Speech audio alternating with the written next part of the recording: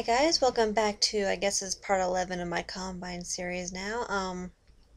First thing first, I'm going to start off with, there's no longer going to be any more two-parters because I was actually able to, since I made a couple videos by now, I've actually been able to adjust my YouTube account, so I'll be able to go ahead and make a longer videos, so now it's not going to be any more two-part 15-minute videos. I can go ahead and just make them as long as I want, up to 11 hours, so I'm just going to go ahead and I'll be able to talk as long as I want to without worrying about any time restrictions. So hopefully the flow of the videos is going to be a little different from here on out. Also, forgive me if I'm going to be talking a little soft this week because I'm coming down with a cold or laryngitis or something, so my throat's really hurting from talking right now. So, I actually got sent home from work because my boss took a look at me and said, "Go home, Amanda." So, here I am. I'm sitting here at home now, really try not to talk, but I figure, hey, today's Saturday, I gotta get this video up regardless. So, again, if I'm sounding kind of froggish, talking soft, I'm gonna do my best to talk here, but like I said, curse to talk. So, I'll try to get my point across as quick as I can here. Anyway, last week, I was talking a bit about Joe, and, I do know I got a little bit emotional in 10B there for obvious reasons.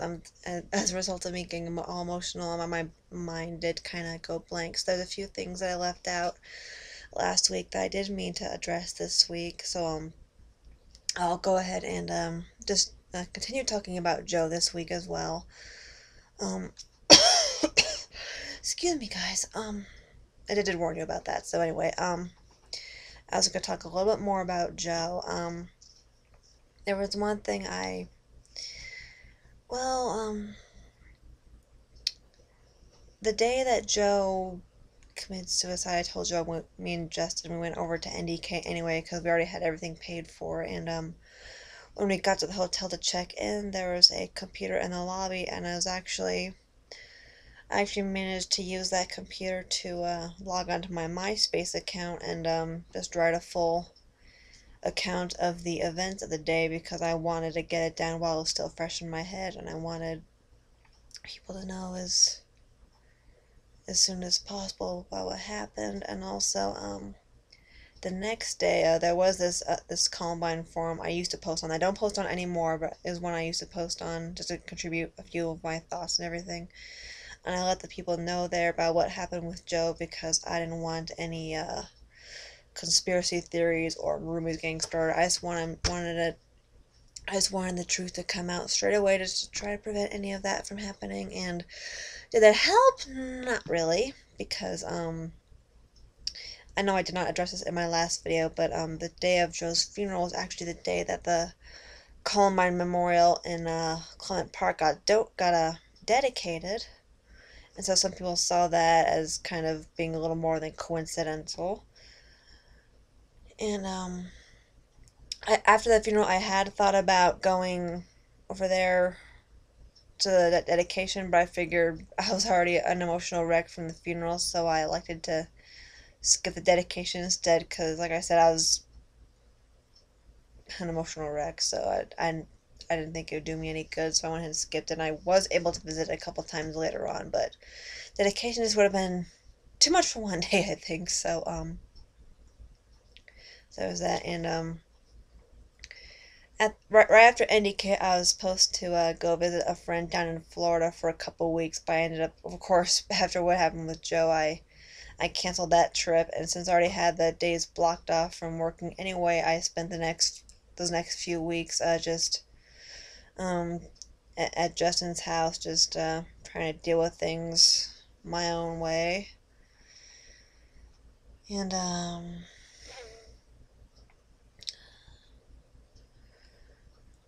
there were some details about his suicide that I neglected to mention in last week's video.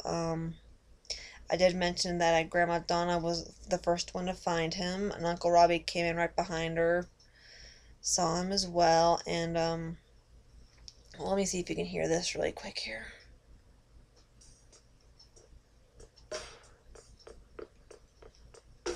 I'm gonna let this play for a few seconds, see if you can recognize it.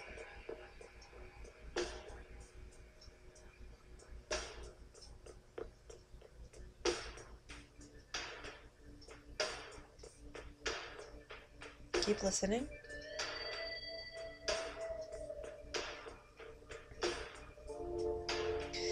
If you don't hear it, if you don't recognize it by now, this is a Phil Collins song, "In the Air Tonight." When Grandma Donna and Uncle Robbie found Joe, this had been playing on the computer loudly on repeat.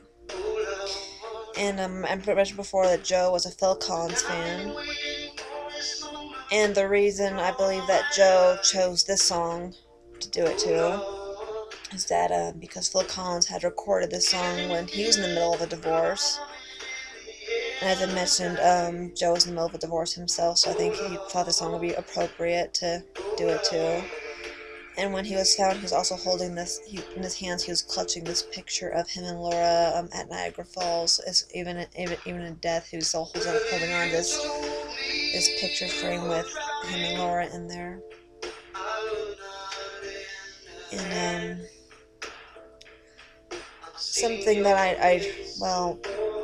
had still questions about his death later on. So a few months after his suicide, I went over to the shop to just get some of my own questions answered, and Uncle Robbie was there, and I asked him to walk me through it. So he showed me exactly where Joe did it. There's this doorway between the work area of the shop and one of the offices. There's this 2x4 rafter above the door, and he'd loop this extension cord around this 2x4 rafter, got on his knees or something on a rolling chair, stuck his head in this loop in the extension cord, leaned forward, strangled himself until he passed out. And then as he passed out, this chair rolled out from underneath him, so typically speaking his feet were touching the ground, but because he was unconscious he couldn't support himself to get back up, so he strangled to death. And the initial estimate was that he'd done it at 3 in the morning, but based on a few different factors, I guess.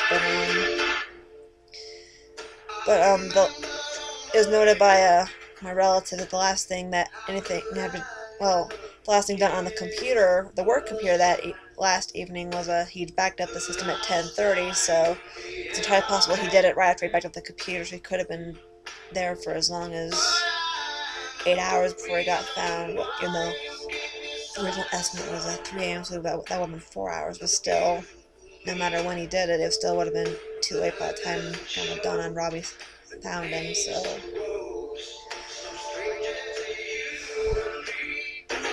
it's just weird to listen to this song as I'm discussing this right now, because I looked at his death certificate shortly after he died, and it said it would have taken several minutes for him to die. So you can imagine from when he started this song, to the end of the song, he probably started and passed out and was gone by the end of this song. So just imagine listening to this song with me here as I'm talking here, imagining him doing this. It's really hard. It was hard for me to listen to this song for a while after Joe died, but unlike the situation with One Sweet Day with Jessica, I was familiar with this song, so it hasn't been quite as much of a struggle to listen to it as it has been to listen to One Sweet Day. So I am able to listen to this song, although it's kind of hard for me to pretend it doesn't bug me, because it just makes me think about Joe.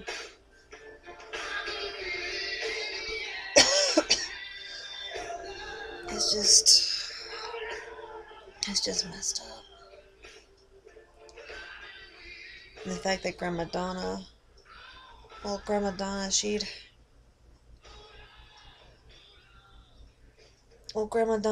just battled cancer the year before and lost Grandpa and everything, so and of course she'd taken over the business from Grandpa, so I imagine she was probably still in poor health at that time, and just I imagine finding Joe like that must have been I can't even imagine what it was like. But I never got the courage to ask her because it just didn't seem appropriate. I mean, I was able to ask Uncle Robbie, but I never was able to ask Grandma Donna because I didn't know how she'd react, so I never asked her. And, well, enough of that for now. I took the liberty of digging out my freshman yearbook from Columbine today.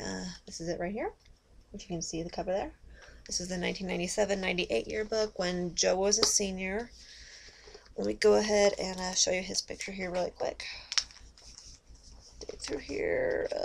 Senior pictures. Here we go. Alright, here's Joe. Here's Joe here. Let me, hold on. Get this out here. There he is. Here we go. The long brown hair and the blue blouse. That's him right there. It's Joe. Back when he was all of 17 years old in 1997 when that picture got taken.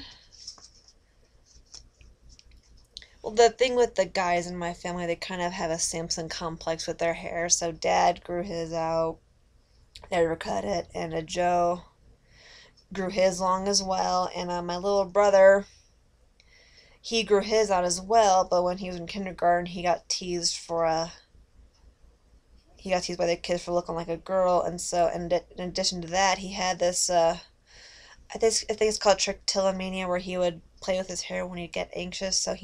So Mom ended up cutting his hair short and keeping it short so he wouldn't be able to twirl his hair. Because sometimes Josh would get bald spots in the back of his head from messing with it so much. But he did grow out of that, and of course now my little brother Josh, now he has long hair as well. So but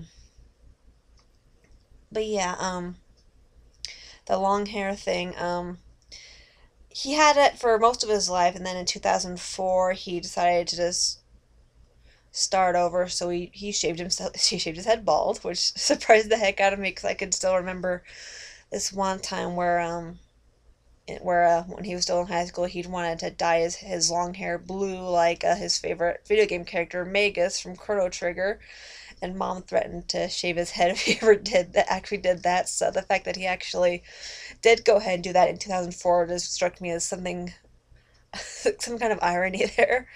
And a couple years later, he eventually did start growing it out again. And at the time of the Weird Al concert that I mentioned earlier, that we went to 2 weeks before he died, it was finally long enough that he was just barely able to tie it back into a tiny, tiny ponytail, and he was all proud of himself for that. And I thought it was cute, because I wanted to see him grow out his hair again. But unfortunately, I never got to see him grow it out again. So there's that. And then something else about this freshman yearbook here. Even though he's my brother, I still had Joe sign my freshman yearbook, and of course he took up a whole page for himself, because that's just how he was. Let me dig that out here. This one might be in the front as well. Let me see. Oh, come on now. I know it's here. Maybe it's in the back after all. Okay. Let's see here. I should have had the page saved. There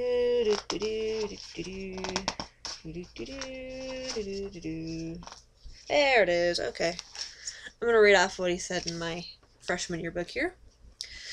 He said, and I quote, well, I walked up to him in the cafeteria one day and had him sign the yearbook. So he just wrote this as he was sitting there in the cafeteria with his friends, but he was still being typical Joe here. So I'll go ahead and read this off for you. It says, "They say you shouldn't be like me. I say, too bad. I will make you more like me. Too bad for Columbine. Ha ha ha ha. Feel the darkness. Embrace the darkness. Sleep, in the darkness. Yeah, that's it. That's the ticket. Yeah. Heh heh heh heh, Lord Magus." Because, like I said before, Magus from Chrono Trigger, he's the major villain in that video game, and, Joe's favorite character of all time, so even online, Joe would use the handle name Lord Magus Samuel to post on online discussion boards for his whole one world unity thing, and for other stuff as well. So let me go ahead and show you this thing he wrote here. I have a copy of this posted on my MySpace page as well, which I don't post to anymore, but I still have it up. So I'm going to show you this here. The glare might be a little much. Let me see if I can help you look at that there. Lord Magus, Joe.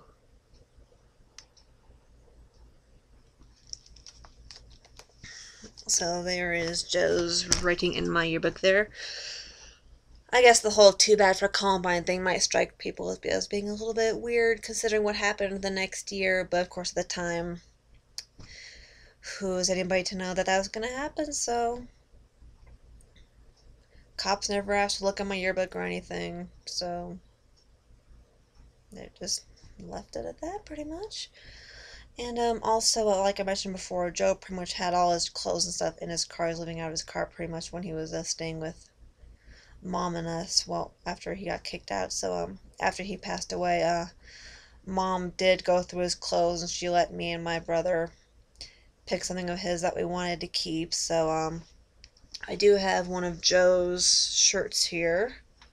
I have not worn it myself because it is kind of big on me, but I always do have it sitting in my closet. So let me go ahead and dig this out here. This is Joe's Metallica shirts.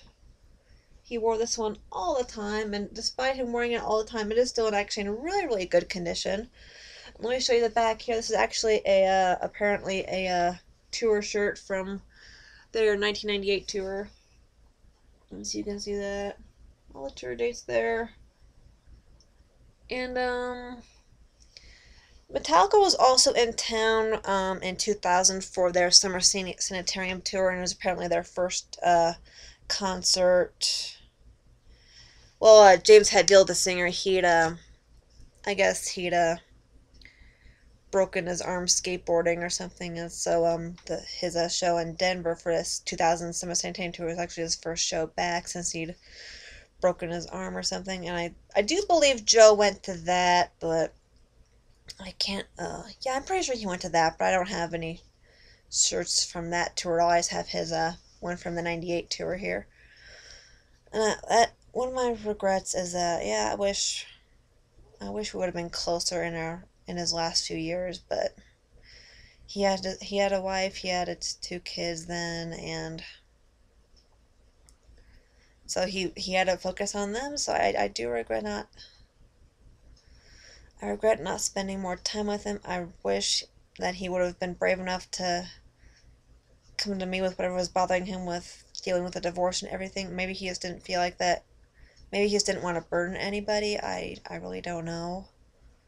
All I can do is just guess at how he felt now because it's been my guilt, really.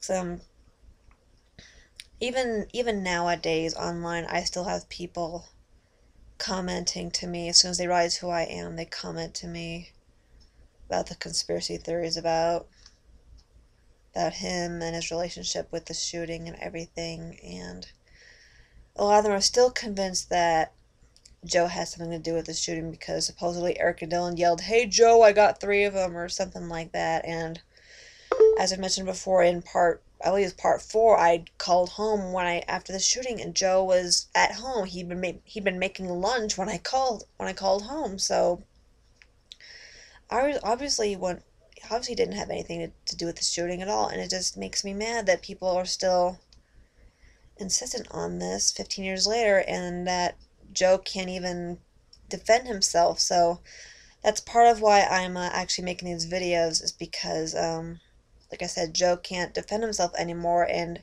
if he can't do it, somebody has to. And so me, as his little sister, I am taking on that duty to defend my brother. And so anyone who's watching these videos and still thinks that Joe had something to do with it, you can go. I'm gonna be too polite to say what I want to say, but I think you can probably figure it out. Sorry guys, my voice is getting to me today. I'm sure there's probably other things I want to say that I'm probably blanking on again because because it is still a sensitive topic with me. But anyway, um, yeah, oh yeah, I had this one friend on MySpace. I haven't talked with her in a long time, but she got questions from somebody interested in buying Joe's trench coat. And I had already heard from Mom before that she would never ever sell his trench coat. Mom's the one who still has his trench coat. So if anybody's wondering what happened to that, Mom has it. And let me get back on track here. I had this friend who said she'd been asked questions about what happened to the trench coat, and that this one guy who was in contact with her was willing to pay $10,000 for it. And I just kind of smiled at myself and said no. I never passed along the offer to Mom because she'd already made it very clear that she wasn't gonna let go of his trench coat for any kind of money, because we all knew somebody would probably try to make it. So whoever bought it would probably try to make it as part of their murderabilia collection, even though he had nothing to do with the shooting. So Mom will never let that trench coat go. Last time I saw it was probably in 2007. I honestly couldn't tell you for sure. It's not something I've thought about. And also oh yeah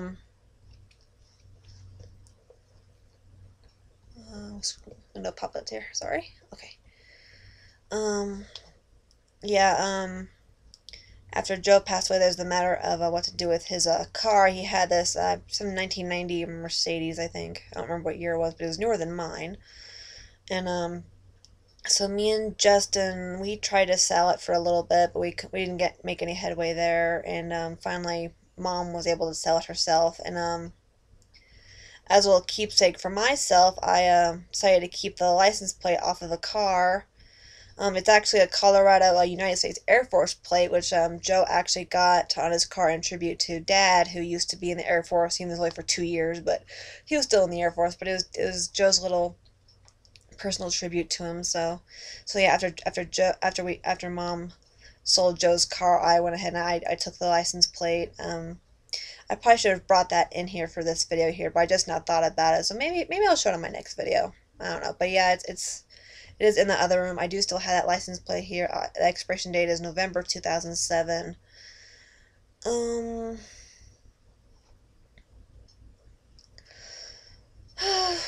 this is exhausting to talk about, really.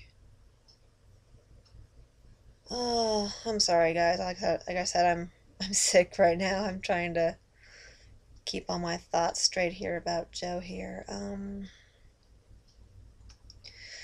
Yeah. Also, after he passed away, I remember asking Laura if I could have. Remember the Sailor Moon art books that I mentioned last week? Well, after Joe passed away, I'd asked Laura if I could have them, although I told her I'd also understand if she wanted Aaliyah, my niece, to have them, because she was into Sailor Moon as well, and she was always making talk about how she wanted to grow out her hair to be down to her ankles like Sailor Moon's was. And Laura said, no, those were gonna be Aaliyah's. And I said, that's fine, I understand. So as far as I know, my niece still has those art books, and I will let her keep them. Of course, I mean it's not for me to decide what she does with them, because that's part of what makes me mad to this day. Because even 7 years later, it just makes me mad that he did what he did, because he knew his daughter worshipped him so much. She worshipped him. She worshipped the ground he walked on. I mean, she'd walk up to him and bow down, and she'd say, "You are my master," just like that. I asked Joe, "Did you teach her that?" And he'd be like, "Nope, she did came up with that all on her own." So she literally worshipped her dad so much. She loved him so much, and it makes me so sad that now it's 7 years on, and my niece was not quite 7 when this all happened. So just knowing that she's spent half of her life without her dad there, it just makes me sad. And the fact that my nephew, he was only a year old when it happened, so he has no memories of his dad. All he knows is stories from what Laura and my niece tell him, and pictures of him, so he has no actual memory of him. And that makes me so sad as well, just knowing that he left them, that he did this knowing that he was going to be hurting his own kids so much.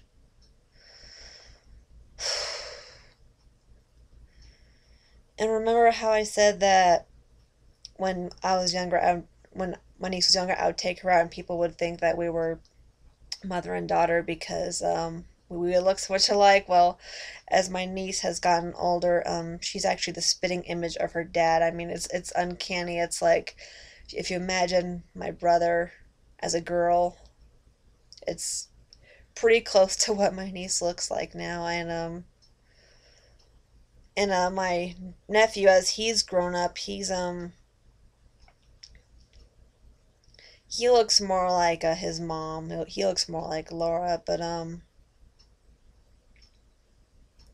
I think for their privacy's sake, I'll just go ahead and just not talk anymore about my niece and nephew because I know they're getting to the age where they're gonna start Googling stuff about maybe me, maybe their dad, so I don't want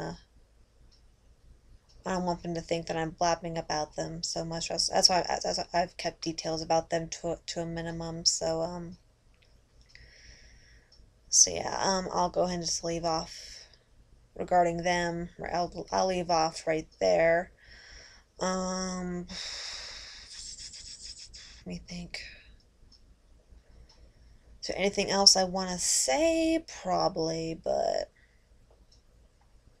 oh yeah. Also, when this is one thing I just remembered here. When Joe was a teenager, early 20s. Well, there's this old theater in Denver called the Esquire, and at least back then, I don't know if they still do it now, but every Saturday back then they'd have showings of the Rocky Horror Picture Show, and so he and Laura, before they had kids, they'd go over there every Saturday and watch Rocky Horror, and the thing they did with the first timers there was that they'd paint a big black V on their forehead for a virgin for that being their first time being there watching Rocky Horror. And Joe would always threaten to take me there to have the black V painted on my forehead to make me watch Rocky Horror. And I guess after he had kids, he kind of blew that off. So he never did take me to watch Rocky Horror at the Esquire, and I still actually, well, even though I get some of the Rocky Horror jokes, I actually still have not seen Rocky Horror, so that might surprise a few people, but yeah, I might need to get on that at some point. So yeah, I just want to leave this video off with a good memory of Joe. So there you have it. He was also a big Rocky Horror fan, and also I remember in '94, he got this Tales from the Crypt, a Crypt Keeper Christmas CD for Christmas with the Crypt Keeper singing his own special versions of the Christmas songs, and so we would listen to that every year when we were still kids in the '90s. We crack up with these songs every time, and I only recently took another listen to these songs. I think it was probably last year I finally listened to the songs again for the first time in forever. I remember it's like, oh geez, these songs were so awesome back in the day. Now they're just kind of cringeworthy, cheesy. But I guess you would have had to have had, I guess you would have had to have been a kid in the '90s to really appreciate the humor in that Tales from the Crypt Keeper Christmas CD. So maybe it's just one of those things, and maybe it's awesome when you're a kid, and then when you're older, look back on it and say, oh my God, what was I thinking? Maybe it's something like that. But anyway, I'll go, like I said before, I wanted to leave off this video with a good memory of Joe, so I'll go ahead and stop here for today. So yeah, next week, I don't know what I should talk about. Maybe I'll talk about Dad, all the health stuff that went on with him. Maybe I'll talk about all my PTSD stuff. So I really don't know what I want to talk about next week yet, so if you want me to address a particular topic, you can go ahead and comment in the comments right below there, and I'll take a look and see what I will work on for next week. So once again, guys, I do want to thank you for watching today. I will see you next week. Bye-bye.